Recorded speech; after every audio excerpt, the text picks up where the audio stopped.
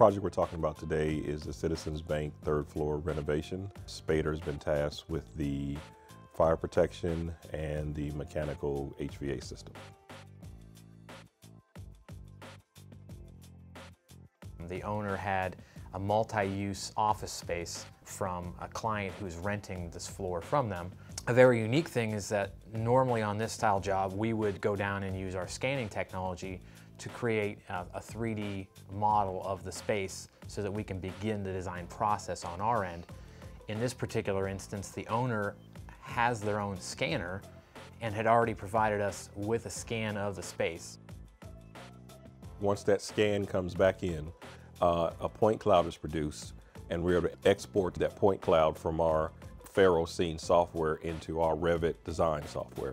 In Revit is where we actually bring in the 3D model that we received from the architect, import in the scan data into one spot, and then we begin to go in and start to lay out the ductwork. After that phase is done, we then do an export to our coordination software, which is Revisto. It's a program that actually allows you to see where there's clashes between whether it's architectural or whether it's structural to our duct. And then from there, you go back into Revit and you clean those clashes up.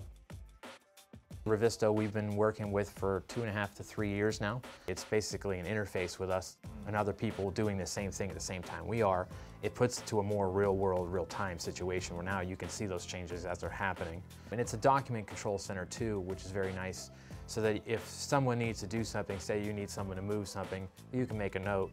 They'll come back to it as soon as they open it up. They can see right away, hey, listen, Frankie needs me to change this or move this for him.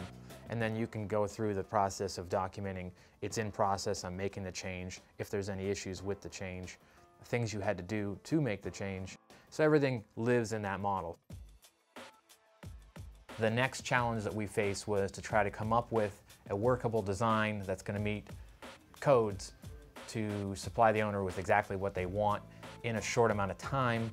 The owner then made the decision to go with a high efficiency system, a variable refrigerant flow. And that's going to be what you would typically see like a ceiling cassette or a wall cassette. And that uses refrigerant to deliver both simultaneous heating and cooling to different spaces. So if one office wants to be cooler and another office wants to be warmer, instead of expelling that heat or creating that heat to take to the space, you're able to deliver it from one room to the next. So my challenges are manpower, lead times on equipment, being able to give a final product that the owner likes. We do have a lot of manpower down there right now, and we have to make sure that on the PM side I'm getting them what they need.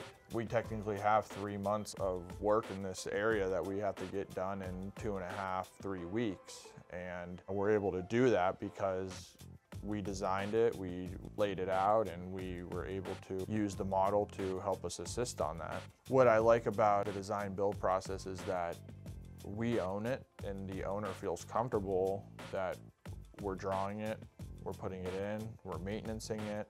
When you're able to deliver the things that they need in a very short amount of time on the budget that they want, that's what we're looking for, that's what we're looking to develop with a customer.